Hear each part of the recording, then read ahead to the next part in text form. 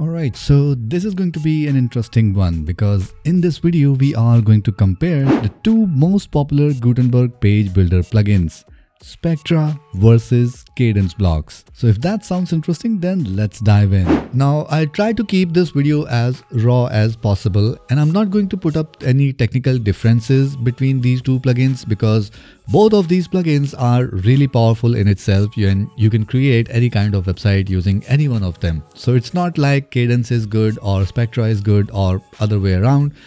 Both of them are really powerful. It's just that what I have experienced using both of these plugins, I would like to share in this video. But make sure you use the comment section below and do let me know which plugin you are using on your WordPress website. Are you using Kadence blocks or Spectra plugin? I would love to hear your thoughts on this. So with that out of the way, let's start the comparison of Spectra versus Kadence blocks. Today's video is brought to you by Kadence, the modern visual website builder for WordPress. It's easy for beginners to learn and powerful enough for the most advanced professionals. Kadence is loaded with features including a premium pre-made template library, a robust form builder, AI content writing capabilities, a versatile pop-up builder, and seamless WooCommerce integration. Whether you are just starting your WordPress journey or you are a seasoned pro looking for a better builder for your agency, now is the perfect time to build better websites with Kadence. Try today and experience the Kadence difference. Now for those who love to read, I have a complete blog post here that you can go through, and this blog post will be our notes for this video. So if you want to read everything about this comparison, you can go ahead and visit the link in the video description below.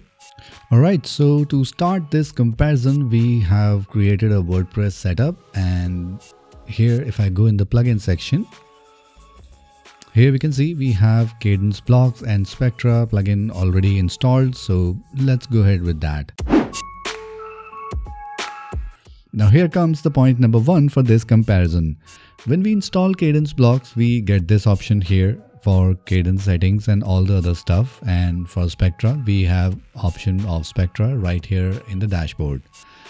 Now if you click on the Kadence blocks, this is their landing page, perfectly fine.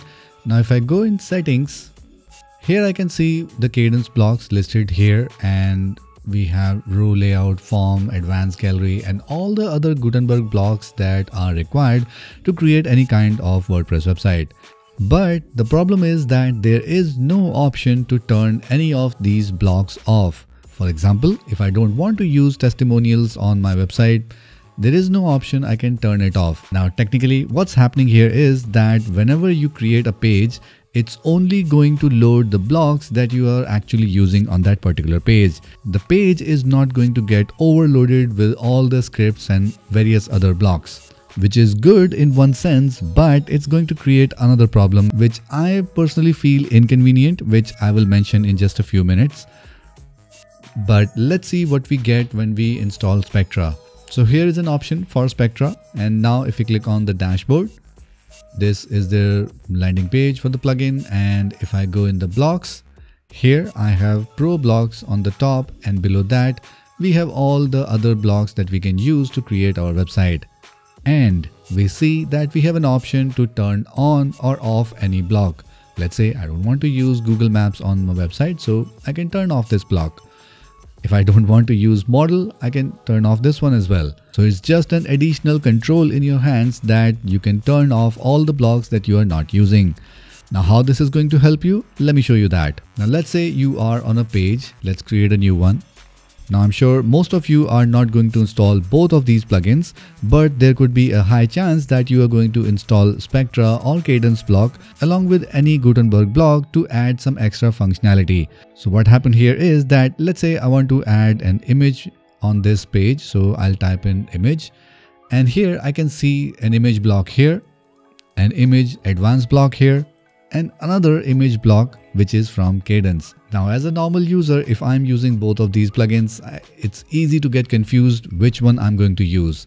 In the same way, let's say I want to add table of content. So again, I see table of content from Spectra and table of content from Kadence blocks. Now as I mentioned before, not everyone is going to use both of these plugins, but this can actually create a problem if you are using any other Gutenberg block along with Spectra or Kadence. And that reminds me a real case scenario. Let's say you are using Rank Math plugin and they also have a table of content block.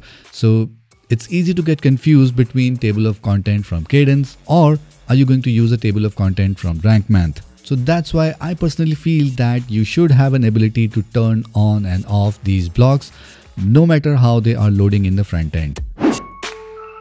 Alright, so let's talk about the point number 2 in this comparison, and that is compatibility with different themes. Now, if you go in Spectra and then click on settings, here I have an option for default content width. Right now it is set to 1340 pixel, and I can go ahead and change it depending upon what my theme structure is. So no matter what theme you are using this option, you can customize the container block's default content width. So this makes Spectra plugin compatible with almost any theme. But on the other hand, if we go in Kadence and let's navigate to settings, here in the row layout, I do not see any option of customization. Now the next comparison is how the different settings panel look for Spectra and Kadence. So here we have a sample page. We have added icon list from Kadence on this part, and we have icon list from Spectra plugin. So if I click on the row layout using Kadence, on the right hand side we can see all the settings. Now here we have an option to change the number of columns. We have the row getter where we can set to none, small, medium or long, or if we click on this custom size icon, then we can enter pixel, or maybe we can change that as well if you want to add an EM or rem. So you can do that from here. Now if you click on the container for Spectra, this is how the setting panel look. Once again, I can resize the container width from here, or you can do that from the main settings panel. Now for this setting panel, I personally prefer the look and feel of Spectra plugin. Again, it's coming from my personal experience and my preferences, that I feel like the setting panel of Spectra plugin is much more organized, and the settings panel of Kadence block is way too spread out and things looks way too broad. But again, not a big deal, but it's just what I feel while using both of these plugins. Now this setting panel brings me to the next comparison point, and that is working on active tab. Now let me show you what I mean. So let's say I'm on this row layout and I go to style, and let's say I go ahead and add a background color to it, maybe this yellow one. Now if I go in this list icon, I came back on the general tab. So if I need to do any styling on this listing item, I again need to go to style, and then I need to do all the styling. Let's say for this icon I choose purple, and then if I click on item 2, I again jump back to the general tab. If I need to do any styling, I again need to go to style and then do whatever styling I want. Now let's see how it works in Spectra plugin.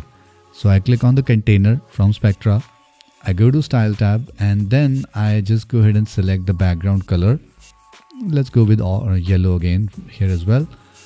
And now if I click on this item, if you notice, I am still on my style tab. So I can again go ahead and change the color, icon, or any styling related to icon or spacing, but I am in the styling tab only. So for the label, I have an option to change the color to red. And now if I click on any other item, I'm still on the styling tab, and now I can just continue doing all the styling that I wish to do. So I really like this option in Spectra. If I'm working on a block on a particular style option, it always continue to stay there until and unless I choose to go back on general tab or on the advanced tab. But in Kadence, I every time need to go back to styling to do any customization. So for the next comparison point, I need to show you the front end of the website, but let me show you what we are looking at right now. So here again, we have a row layout from Kadence, and under that I have added advanced heading from Kadence. And after that, again, we have a Spectra container, and I have added a heading block from Spectra. And let me just go ahead and get rid of this extra paragraph. Now for both of these headings, I have selected paragraph so that we have the same kind of styling. Now let me just go ahead and save this page. and let's reload in front end. And now on the front end, let me just go ahead and click on inspect for our Kadence text first. So if you take a look at the HTML here, we can see this is the main container for the WordPress theme structure. And from here, the Kadence block starts. So this one is for our row layout. And under that, we have our column layout. And after that, we have Kadence column again. And then we again have a div. And under that, we have our paragraph, which is coming from Kadence advanced heading. So here we have 1, 2, 3, 4. And then on the fifth one, we land on our actual paragraph. So this is how the HTML structure of Kadence blocks look. Now let me show you how it works with Spectra. So we scroll down a little bit more. And here is the block from Spectra. So let's open this. Let's open this one again. And here we have our paragraph text. So if we count the number of divs here, 1, 2, 3, and at fourth one, we got our paragraph. But if we compare this with the Kadence blocks, we have 1, 2, 3, 4, and our paragraph comes at fifth. So every time Kadence blocks is going to add an extra div structure in our HTML code. So this is just a very small paragraph text. Imagine if we have a long page or we have designed a lot of elements on the page. If I'm not wrong, this is going to increase the DOM size of our HTML page a lot, because every time it's going to add an extra div container on our HTML code for every block that we are going to add. So for this reason, again, I would prefer to use Spectra plugin. Now it's not like that Kadence don't have anything good in it. As I have already mentioned in the beginning of this video, both of these plugins are really powerful and got some really amazing features. Now, if we talk about Kadence, if we come back here in our page editor here, if I click on this row layout, here is the best part I really like about Kadence. If we go in advanced section and scroll down, here I can add custom CSS to this particular row layout, which means that now I can play around with position, I can do custom styling in it, and all that can be done right here in the setting panel, which is a great feature if you are trying to design something custom.